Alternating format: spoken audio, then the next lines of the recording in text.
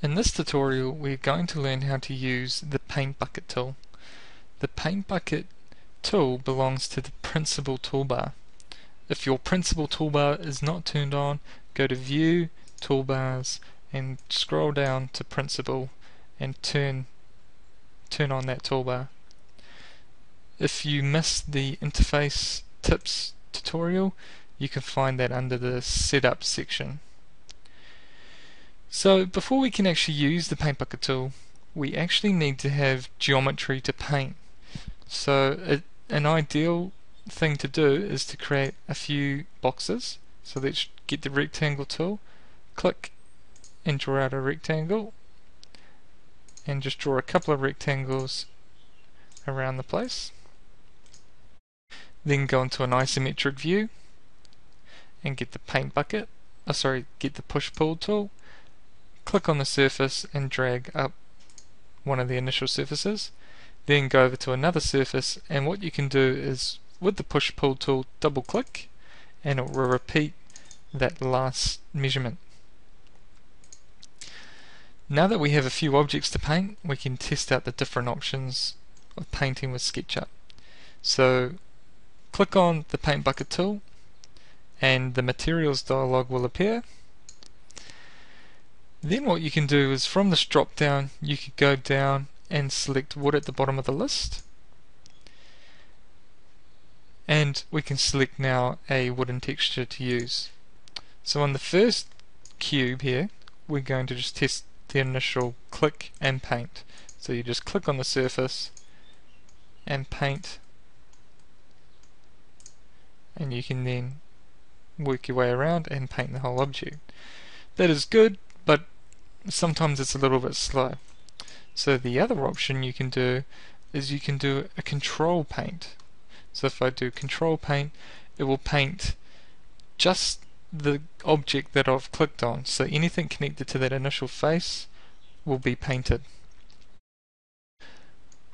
Now that's also good if you are only after getting the individual object, but sometimes you want to get more than just the one object, you want to get the two. So if you do a shift and paint, what happens is it will paint the original surface but any other colors that are matching that color. So if I hold shift and paint, it also got the other object because they're sharing the same color. So again, if I was to select a different wood, I could hold shift and paint and click on this object at the start here, and it will paint them all because they're all sharing the same color.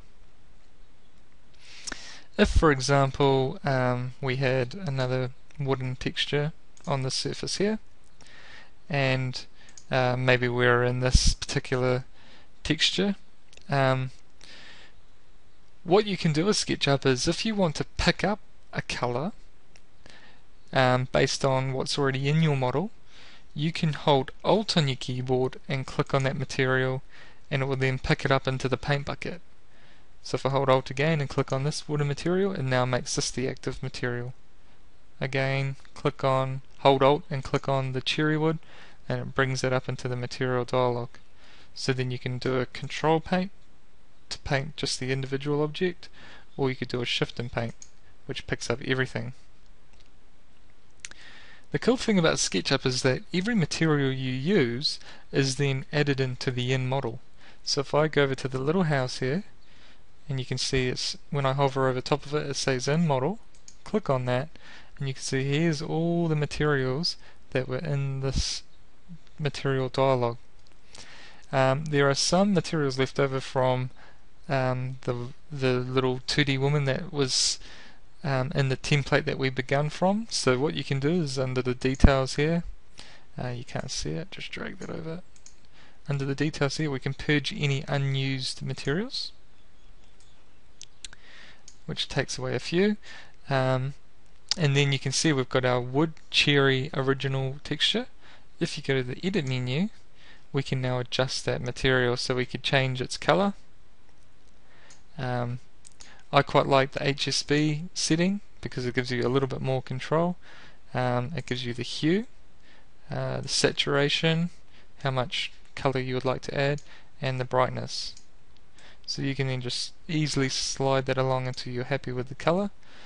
If we scroll down a little bit closer, you can see that we can also change the scale. So we could go maybe 1500 and the scale just automatically updates. So if we go down to 1000, it's now just automatically changed its size.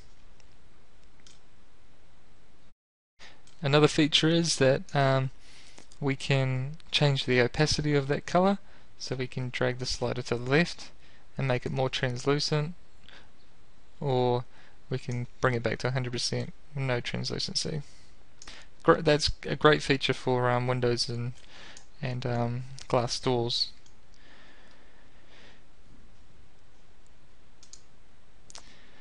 If we have a texture that is not quite mapping the right way, so the direction of the texture is not quite going the right way, you need to make sure the face is painted. So what I mean by make sure the face is painted, if you have a group, you need to edit the group first, then paint the face before you can now rotate the texture. So once you've edited the group or paint the surface, you can then right click on that surface, go down to texture position,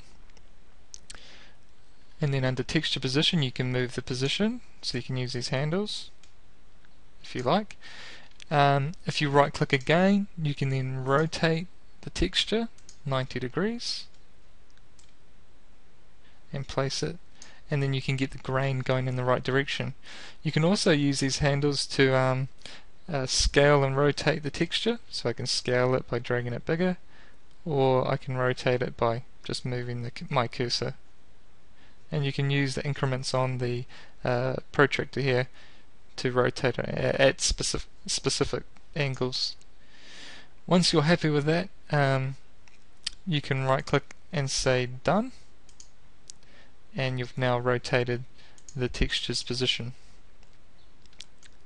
So here's a quick overview of how the paint bucket tool works.